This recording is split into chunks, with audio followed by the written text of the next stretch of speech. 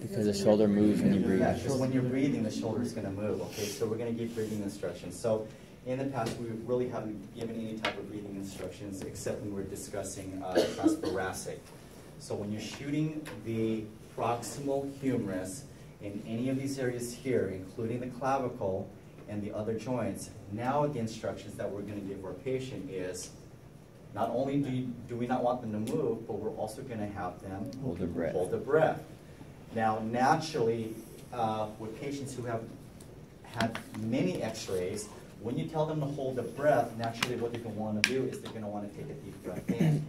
So taking their deep breath in can be problematic because once you center it onto the shoulder and they take a deep breath in, what happened to my centering? It's off. It's now off.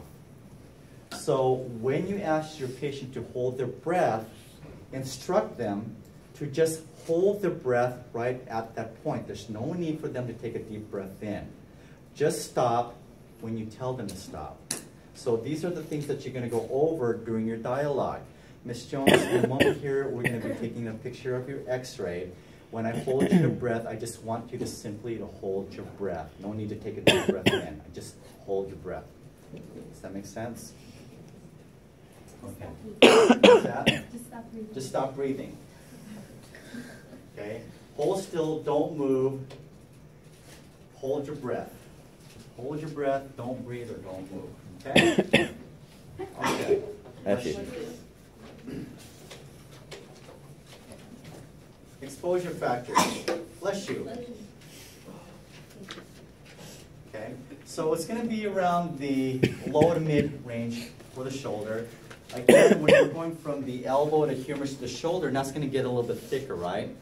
So we're going to use a slightly higher kV than we would use for our elbow. This is what thicker up here. So around what? Around 60, 65. 60, 65. Your book has been telling you plus or minus 70. Okay? It all depends, again, on the type of equipment that you're using. So it's going to be like the high 60s, mid 70s, maybe around the 80s. Short exposure times. What is the whole purpose of short exposure times? That's motion. To minimize what? Motion. Minimize motion. We'll talk about center cell here in a little bit. This is the use of an AEC or an automatic exposure control. Did Ms. Smith discuss an AEC with you guys yet? Not yet. Okay. She spoke of it? She's going to go over it next week. Next week, okay. Yeah. So then I'm not going to spend any time on it now. So it'll be covered next week on her lecture. But simply what an AEC is, it's an automatic exposure control. That's what it stands for. So instead of you saying your MA in time, it automatically sets it for you based on the thickness of the body part. So when you're making the exposure, behind the bucky, we have ionization chambers, ion chambers, that detects the amount of radiation going through the patient's body and interacting with the chamber. Once that chamber has received enough exposure, it terminates the exposure for you. So the only thing that you're going to be adjusting is kV. So it's basically the poor man's, lazy man's way of shooting an X-ray. And that's what we're trying to discourage you guys from doing because we want you to think. Okay? And understand what kV, ME, and time are for. So that's what AEC is, okay? Cassettes. Okay, are we going to do tabletop or are we going to do bucky or are we going to use grids?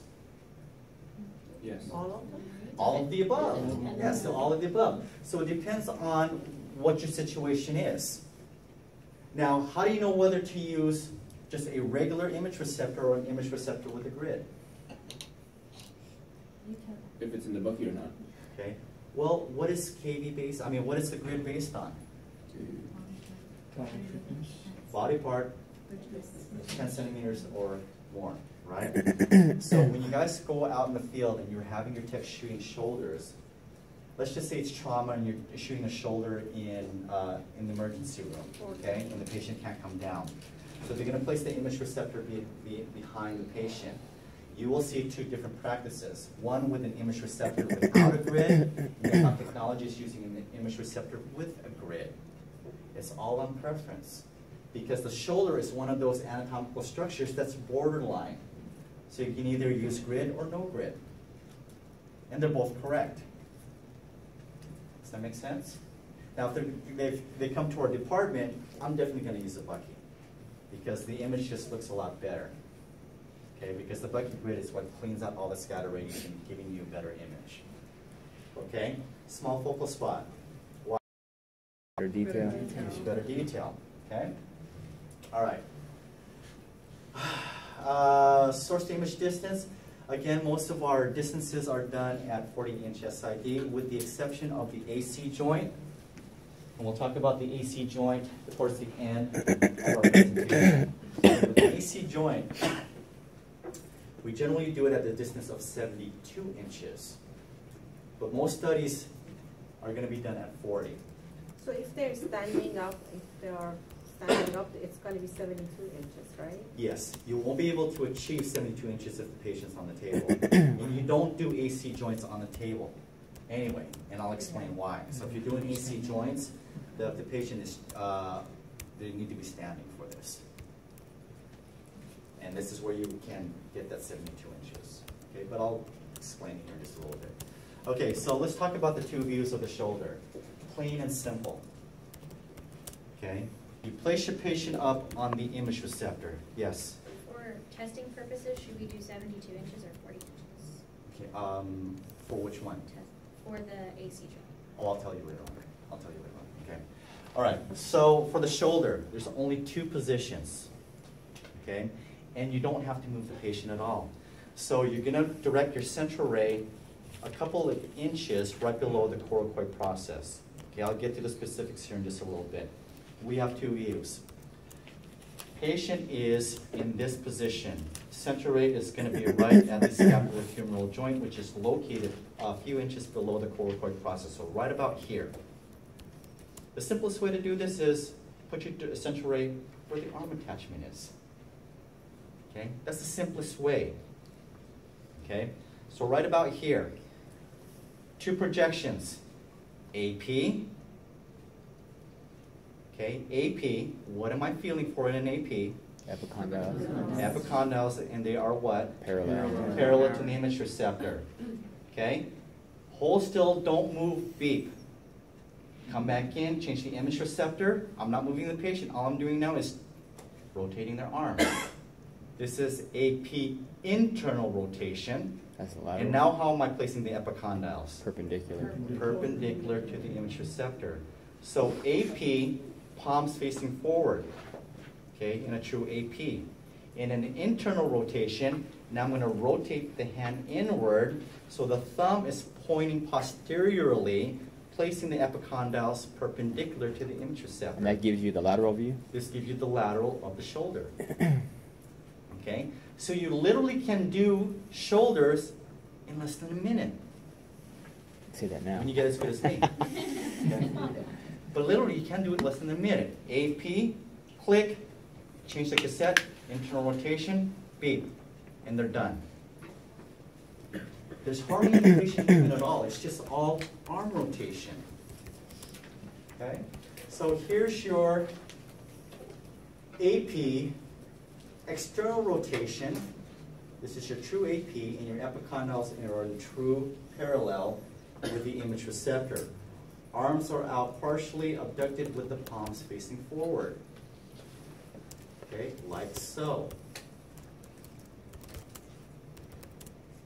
Central is going to be a few inches. Okay, so it's 1 inch inferior to the coracoid process. I just say just look for the arm attachment. Look where the arm attaches. Okay, and that's where your central ray is going to be directed. But I will show you guys the exact way of how to palpate the coracoid process, and you're going to go slightly below that. Okay? All right, what else do we have here?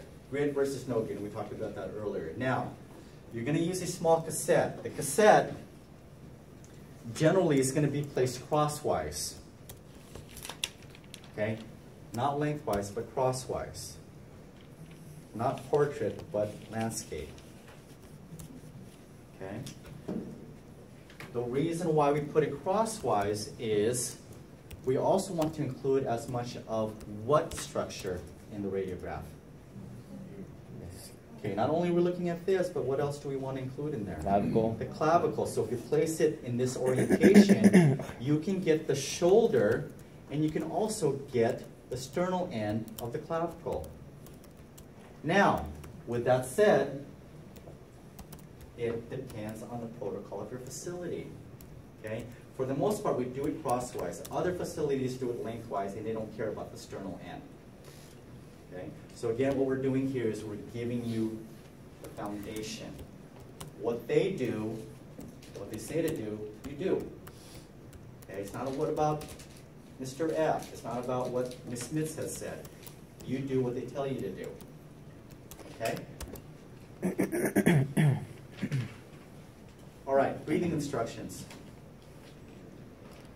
Hold your breath. Hold your breath, and what else? Don't move. Okay, so breathing instructions, and also you're going to tell them not to move. So hold your breath, don't move. You're leaving the room. Are you keeping your eye on them? Yes. Yes, you're keeping your eye on them. All right? There's also this image here with the patient being shielded. Why are we shielding the patient even though we're shooting the shoulder? Scatter. Okay, so scatter radiation and also peace of mind. Okay, just get in the habit of shielding everybody. Okay, and if you're shielding a patient, the text says, why are you shielding them? Okay, and you take the shield away, are you going to contest it? Nope. No. Okay, my bad. Yeah, no. Yes. Do you have to worry about the thyroid? Do I have to worry about the thyroid? Not in this case. No, Yeah. You'll see that a lot of the studies that we do, even though we're shooting the thoracic and shoulder girdle area, they're not going to put a thyroid shield on them. Yeah, they just won't. Because there's always that chance of that shield getting in the way of the view, and then if it does, then you end up having to repeat it, and now you've double exposed the patient. So it's best that they get a little bit of exposure and do it once, instead of twice the exposure because you did it wrong. All right, so here we have a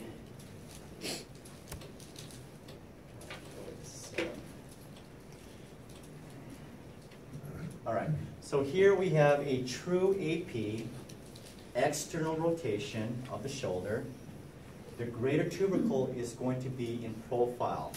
So this is the best visualization. This view is the best visualization for the greater tuberosity or the greater tubercle. Okay? The greater tubercle is going to be laterally and also superiorly. The lesser is not going to be in view and will be projected over the head of the humerus. Okay? So the greater tubercle is in profile, and the lesser tubercle is going to be superimposed over the head. Okay? Questions? And so this is how we know the patient's in a true AP. Now, if we go here, now this is the internal rotation. Okay, again, we didn't move our patient. All we're doing now is we're just moving the arm. So from here, we're going to rotate it medially until the thumb is back and the pinky's pointing forward. Okay? But simply rotating their arm, you have to do something else than just rotate their arm. What else are you going to feel for? Epicondyles. Epicondyles and placing them perpendicular with the image receptor, okay? Nothing changes. Nothing changes. Everything stays the same. You're just going to have them medially rotate their arm, okay? So once you do that, hold still, don't move, hold your breath, make an exposure. Again, in the meanwhile, you're going to keep your patient in the line of view, making sure that they're following your directions. Okay? Don't assume they're following your directions. You've got to watch them. Okay? So as you're leaving the room, getting ready to make an exposure, you're keeping an eye on them. You shut the door, and are also going to watch them through the window. Okay? You want to maintain the line of view, line of sight. Okay? All right. So here now, the greater tubercle will be superimposed over the head, and the lesser tubercle, or tuberosity, would be projected medially. So this view is great for demonstrating, this is great for demonstrating the lesser tubercle. Now, how can you tell the difference between internal rotation and external rotation? Can you guys tell the difference? Okay. I'm going to give you guys a quick tip on how they look because there is a difference in appearance. You guys ready? You guys ready? Yes. Okay. When it is an AP external rotation, it's going to look like almost like a drumstick. This is how the head's going to look.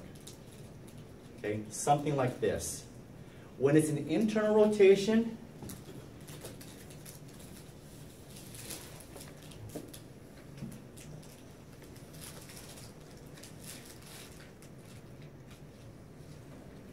it's going to look like a Q-tip. So you actually have a small bump on one of the sides, whereas in an internal rotation, you have equal roundness on each side. Here, there's a slight bump to it. So let's take a look.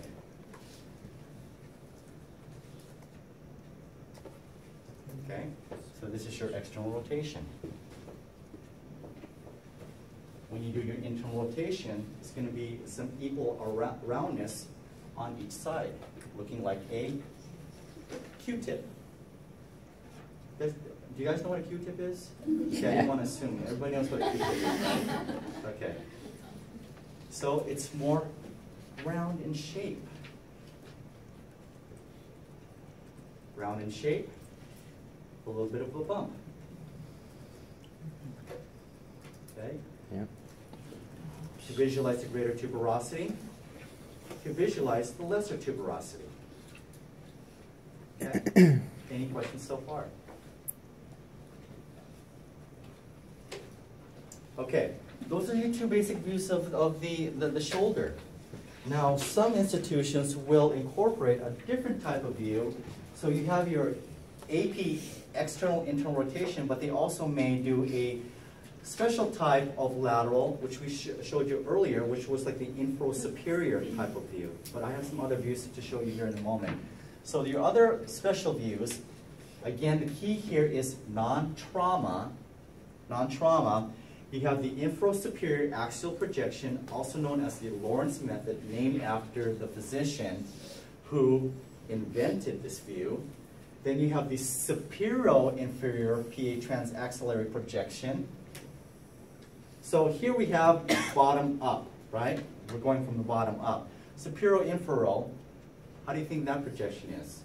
Top down. Top to bottom, okay? Transaxillary projection, this is the Hobbs modification. And then we'll talk about the Clements and then the superior-inferior axial projection. They all obtain the same views, okay? But how you acquire those views will vary slightly, but they all produce the same views. Okay? So here is the infrosuperior axiolateral. All right? Patient is supine. They're laying on their back. You are going to first, and it doesn't matter what order you do this, you can either set up your tube first and then set up your cassette, or you can put the cassette first and set up your tube. It doesn't matter what order you do it, just as long as you do it. Okay, there's no exact order.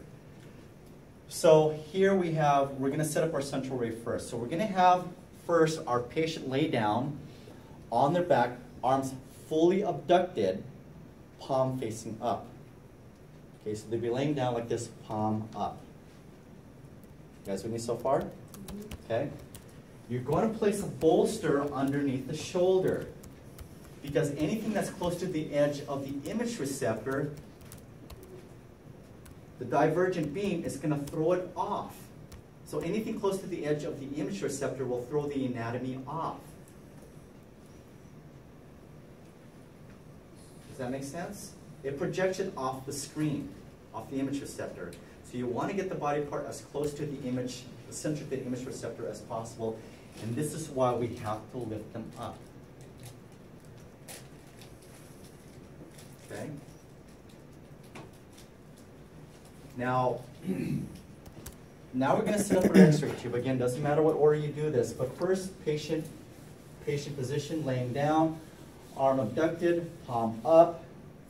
We're going to set up our central ray, so it's going 25 to 30 degrees medially. What that means is that here is your patient laying down.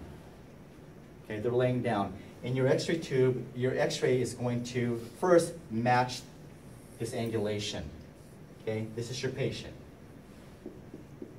Okay, this is your central ray. So from the parallel, matching the parallelness, I'm making up words, matching the parallelness of this patient, you're going to go in approximately 20, what does it say? 25 to 30 degrees from parallel. And now you're going this way towards the axillary of the patient. So this is what's happening here. So here's your patient, and my tube is going to, from parallel of the patient, is going to 25 to 30 degrees towards the axillary. All right? So just direct your central ray right at the arm attachment. Okay, right in the middle of the armpit. Okay? What's the SID for these? SID is always going to be 40 inches. Oh, okay. You always try to get it at 40 inches. Okay, so you get it at 40 inches. Now because of this angulation, we're not going to go into that. Well, I angle it 20 to 30 degrees, so I'm going to put it in, what, another 5 or 6 inches. Forget about that for the moment, okay? Just angle your tube and get it at 40 inches. All right? So you angle your tube, and then you're going to take your image receptor, and you're going to place it above the shoulder, getting it as far in as you can, because now we're going this way. Okay, you're going to look at your central ray. The center of your, okay, remember your crosshairs. The crosshairs have to be demonstrated on the image receptor. If you don't push that cassette in far enough, the central ray will be right at the edge of your image receptor, so you want to get as much of it in there in the field light as much as possible. Is that making sense so far? So to do that, not only are you going to place it by their neck, but you also want them to turn the head so you can place the cassette in even deeper. Okay? And to know whether or not you are within the image receptor, again, open up your light field to see the crosshairs. If you're not seeing crosshairs, you're not on the image receptor.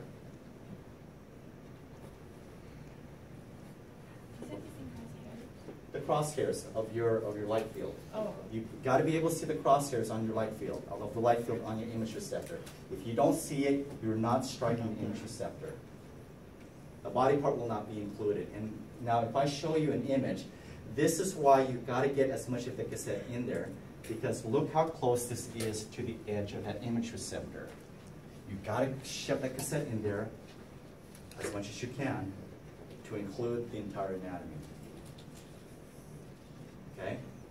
So here, the lesser tubercle is going to be in profile anteriorly. So this is the lesser tubercle right here. You sure? Yeah, why not? Okay? The humeral head and the glenoid fossa are in profile.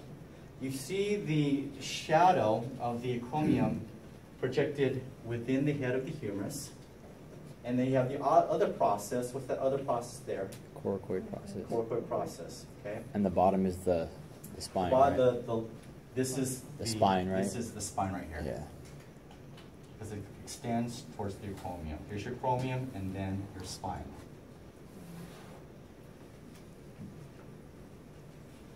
Now, would you be doing this if this patient has major trauma to their arm? Okay. Again, these are non-trauma views. If it's traumatic, you're not going to have them do this, nor can they do this. But if they can, okay, don't force it, because you're going to cause more problems. You might break something else. Were you waving at me, or yeah? Would we do a transthoracic then if it was trauma? I'll talk about that. Oh, okay. What would we be looking at for like? What are we looking at here? Yeah, like why? Why are we would doing this? patients Because come we're in? looking at the specific relationship between the head and the glenoid fossa. So that's what we're looking at. It's that relationship between the head, the scapulohumeral joint. Well, we'll talk about transthoracic in a minute. Okay. Now here we have the alternate position, which is an exaggerated rotation of the hand. Okay. So remember, The first one was just palm up. Now we're going to have them exaggerated, pinky up, thumb down. So we're hyper-rotating this. And this is good for evaluating the Hill-Sachs defect. The Hill-Sachs defect is a compression fracture of the articular surface of the posterolateral humeral head that is often associated with an anterior dislocation. Yay. Okay? So believe it or not, even though they may have a Hill-Sachs defect, they're still able to move their arm freely with no problem. Okay? So we can acquire this particular view. I think I have a picture of one here. Okay? So here's a Hill-Sachs defect. See that depression right at the head? There's a depression of the humeral head. And usually a Hill-Sachs has depression also associated with a slight dislocation. It pops right back easily? Or? It stays in. What happens is, when we look at the, see, there's a sharp edge to the glenoid fossa, right? Okay? So what happens is that it gets dislocated, and then when it pops back in, it scrapes off or takes a chunk of the humeral head. Okay? But again, they may be in pain, but they can freely move their arm because it's back on the socket. Okay? Now that you have that depression, okay, it's a defect, and it can remain that way. So now there's a tendency for that arm to pop in and out of that joint on a continuous basis. Okay? All right. So this is a very tough projection to acquire, but we are going to practice this during lab. But the more simpler ones is something like this. This is the Hobbs. So we just have the patient just going up on the image receptor and just putting their arm up. Or they're laying down on the table with their arms stretched out. That looks a lot easier to do, right? Less work. And the central rate is all perpendicular. Okay? No angulation, less complication. Remember what they say, work smarter, not harder? So this is one of the smarter moves, is the Hobbs. Okay? So where do you think the central ray is directed on this?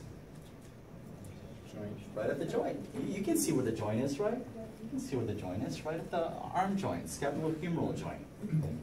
Okay, so this is the Hobbs modification. So you can do it this way. All right, same exact view. It's the same exact view. Okay, so we're evaluating the scapulohumeral joint. Okay, here's another one. This is the infrasuperior axial projection, also known as the Clemens modification. I don't know why in the world you would do something like this. It just looks really complicated, but there it is. Is it two? So now he has credit for inventing this move, and he gets to put his name on there. Is it two views though, or is it? It's just one view. How come one's angled and one's? They're just showing different projections of one that can't fully extend their arm. Oh. Yeah, it's the same view. Okay. Same view. Okay, same results. Okay, here's another one, superior inferior axial projection. Same thing, you get the same results. I'm showing you guys this because this is a common position at St. Jude's and a couple of the other facilities. So they don't do the infrasuperior, they don't do Haas, but they do this. And this is why this is included. I don't think this is in your book. Is it? I don't think it is. You don't have to look. I don't think it is. Okay? But you're seeing the patient down. Their arm and the body is going to form about a 90-degree angle. You're going to place the image receptor underneath their armpit. But what's the issue here, guys? Magnification. Void. Okay? Increase OID. So there is going to be some magnification. And anytime you have magnification, what happens to detail? There's going to be a loss of detail, okay? So what they may do is to compensate for that OID, they're going to increase their SID. So they may go from 40 inches to maybe 50 or 55. You guys know that, right? To compensate for OID, you can increase your SID. To compensate for OID, you can increase your SID. So as the patient is leaning over, they're gonna tilt their head, okay? And angle about 5 to 15 degrees. This will help open up the scapulohumeral joint.